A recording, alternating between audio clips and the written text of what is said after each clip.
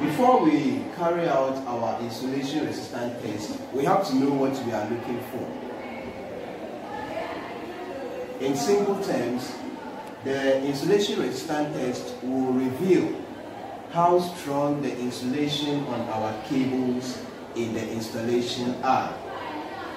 And so, in carrying out this test, we want to make sure that the insulation on all our cables are very good, and that there is no possibility of leakage between any two cables in the circuit. To do that, we need the insulation resistance tester. So here I have my insulation resistance tester, and I have my two leads that will help me to do the test.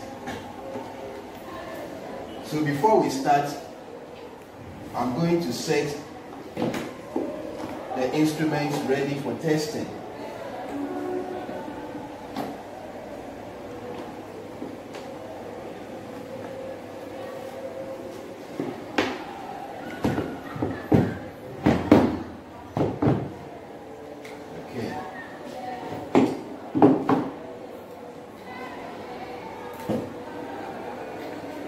Okay, so as we are ensuring that there is no possibility of leakage between any two cables, we also have to bear in mind that in the circuit we have several cables running.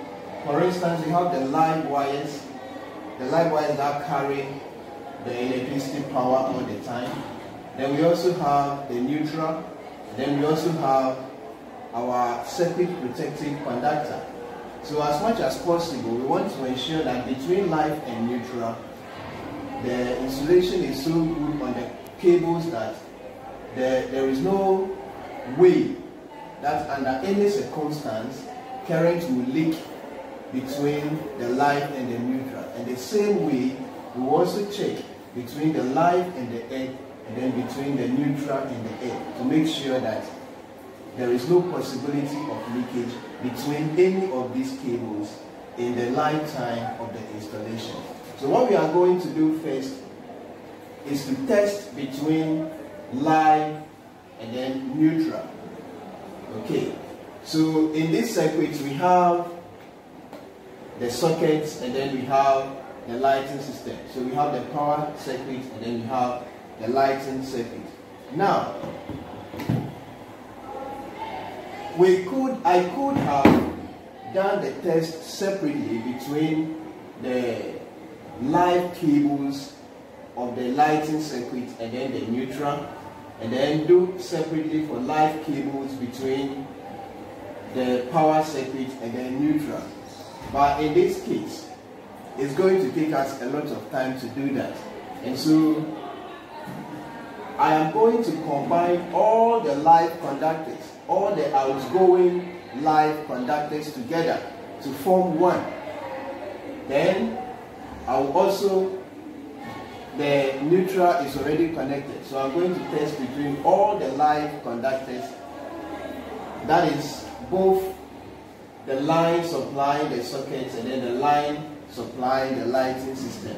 Test between those cables and then the neutral cables.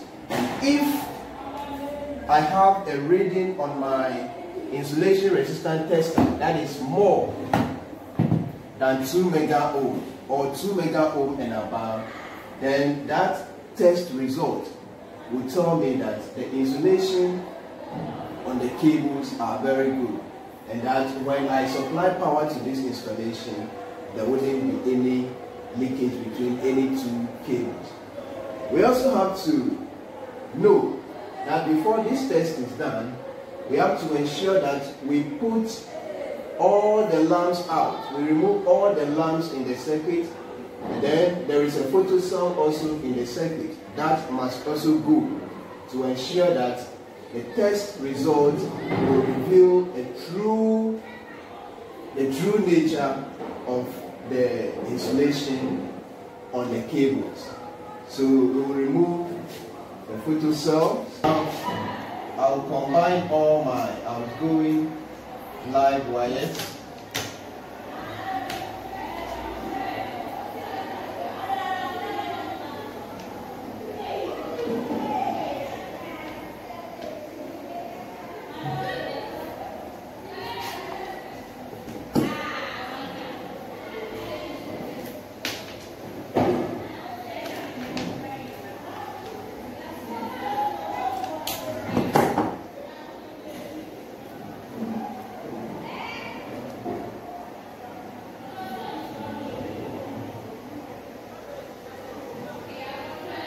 Okay, so now I have combined all the live wires in the installation together. Then I also have my neutral already connected to the neutral bar here.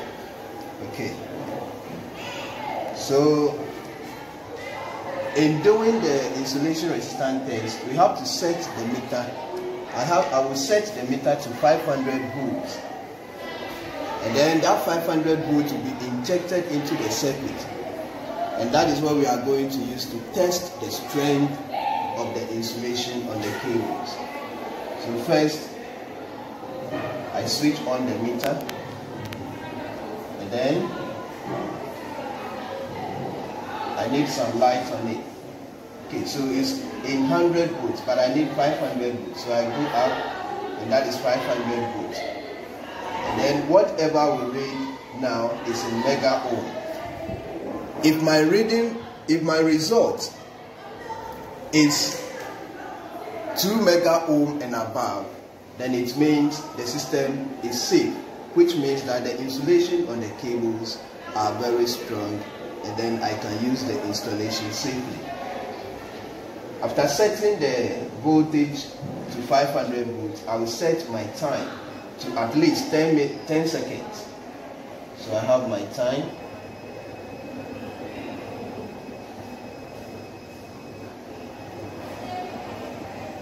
Set to 10 seconds. Now, I'll use the red lead.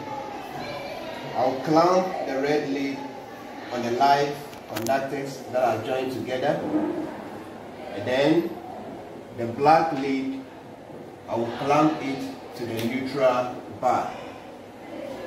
Remember, we are now carrying out insulation resistance between the live conductors and then the neutral conductors in the circuit. Okay, so I test. And there the reading starts. 7 seconds, 8 seconds, 9 seconds, 10 seconds. Okay, so my 10 seconds is up, and then that is the reading I have for my insulation resistance between live and then neutral. So in this case, what it simply means is that the live wires connecting to either the power circuit or the lighting circuit, and all the neutral wires in the circuit, there is no leakage between any of these cables in the circuit. So I am good to go. We have a reading of 855 mega ohm. That is a very high resistance. Okay, so now that's done. We are now going to move our test between live and then earth. So we still combine all the live, outgoing live conductors of the circuit, and then we test between the live conductors and then the earth conductor or the circuit protective conductors. Okay, so now let's clear this off.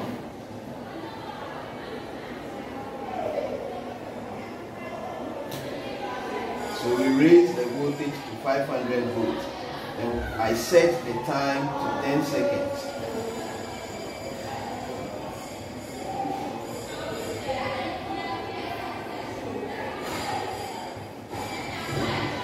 Okay, so my red lead is already clamped to the live wires, and then now my black lead is clamped onto the F or the circuit protective conductors, what you normally know as A. And then I test between live and A. Okay, so the reading continues between live and circuit protective conductor. Okay, so now the test results I have now is 1.75 giga ohm. So it still reveals to me that the resistance between the circuit protective conductor, which we normally know as the earth conductor, and then the live conductors is perfectly okay. 1.75 gigaohm. Remember, the expected value that will tell us that our insulation is strong enough is 2 mega ohm and above. And here we have 1.5 gigaohm. So it means there is no possibility of leakage between the live conductors and any of the circuit protective conductors, which we normally know as earth conductors. Alright, so that's done. We are now going to move our test between the neutral conductors and then the circuit protective conductors to also check if there is any leakage or if there is the possibility of leakage between the neutral conductors and then the circuit protective conductors. Alright, so here I have my red lead clamped onto the F bar onto which the circuit protective conductors are connected. So now my red lead goes to the neutral. Okay, let me go back. So with that done, now I am going to test between the neutral conductors and then the circuit protective conductors, what we normally call the earth conductors. Alright, so we clear this off.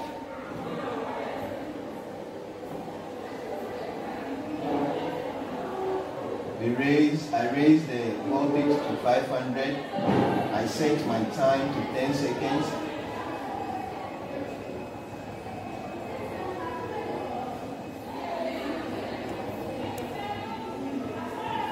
Okay, so now my black lead is already connected to the F bar. Then I now clamp my red lead onto the neutral bar on which all the neutral conductors are connected. And then I test the insulation resistance between the neutral and then the earth.